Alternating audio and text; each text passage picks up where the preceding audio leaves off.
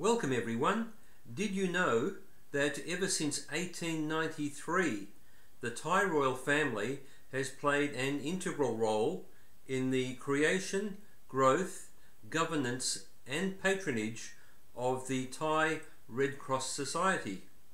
In light of this very close relationship, I wrote to the Thai Red Cross Society asking a very great favour and hoping that it might just lead to the final release of two young Burmese scapegoats from a Thai prison.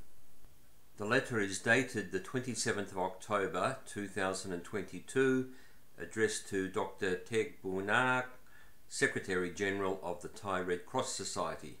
It is an open letter and it reads, Dear Dr. Bunak, regarding Thailand's King Rama X, His Majesty Maha Vajiralongkorn, plea for full pardons for two Burmese scapegoats, Zorlin and Phyo, also known as Windsor Tun, Koh Tao murders, 15 September 2014.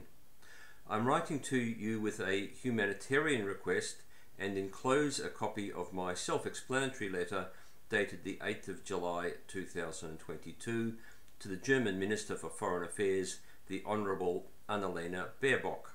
Please note that I am making an unusual request of the German Foreign Minister and the top diplomats from a dozen other countries to negotiate the release of two young Burmese men who clearly appear to have been used as scapegoats and are currently being held hostage in a Thai prison commonly known as the Bangkok Hilton, more particularly known as Bangkwang Central Prison.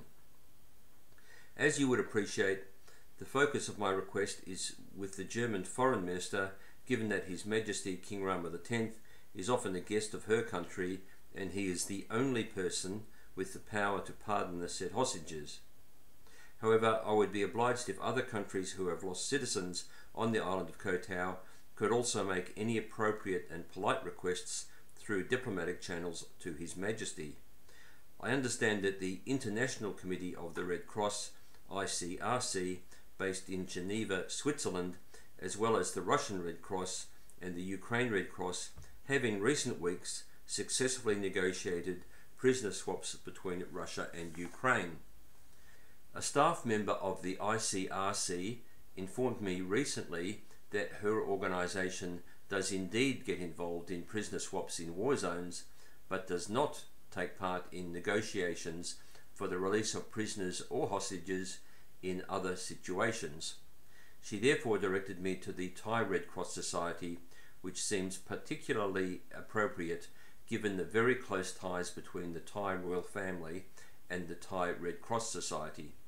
I would be obliged if you would be kind enough to make a very polite request of His Majesty King Maha Vajiralongkorn, whether directly or via another member of the royal family or via a regent, to grant full royal pardons for both the scapegoats, Zorlin and Phyo.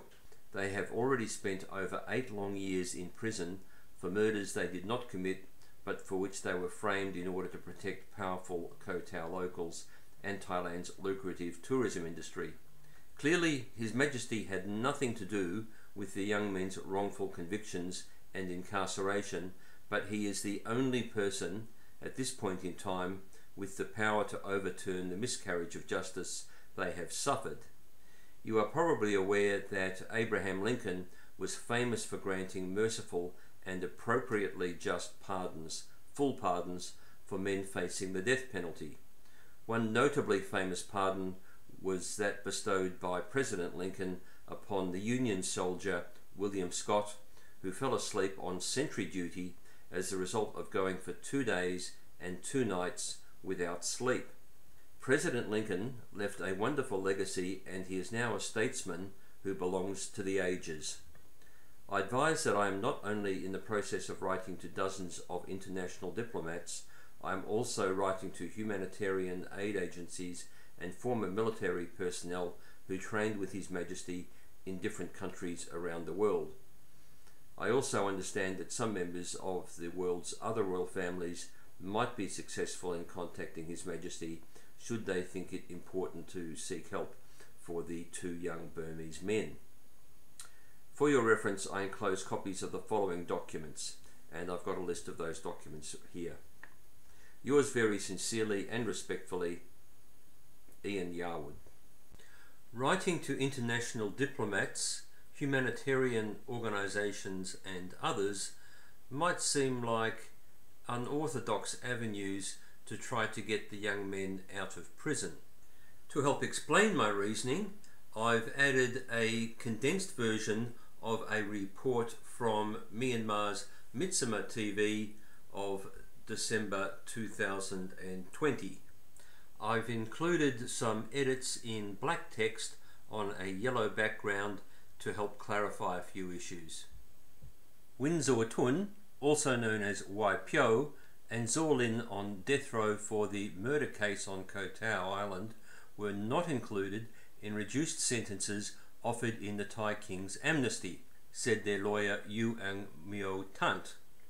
In Thailand, there is a chance for a pardon or reduced sentence for prisoners once a year, and this time it is for the birthday celebration of the late King Bhumibol on the 5th of December. I saw the reduction is not eligible for rape cases. We also talked with the Thailand Attorney Council.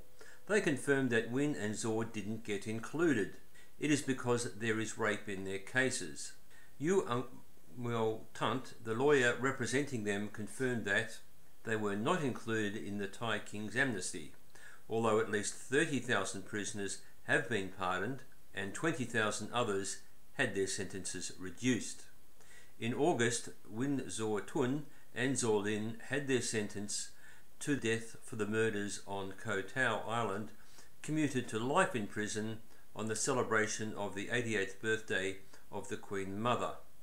The sentences are usually reduced from death row to life in prison to 50 years in prison, 50 years to 10 years according to the decree on the celebration days of Thailand.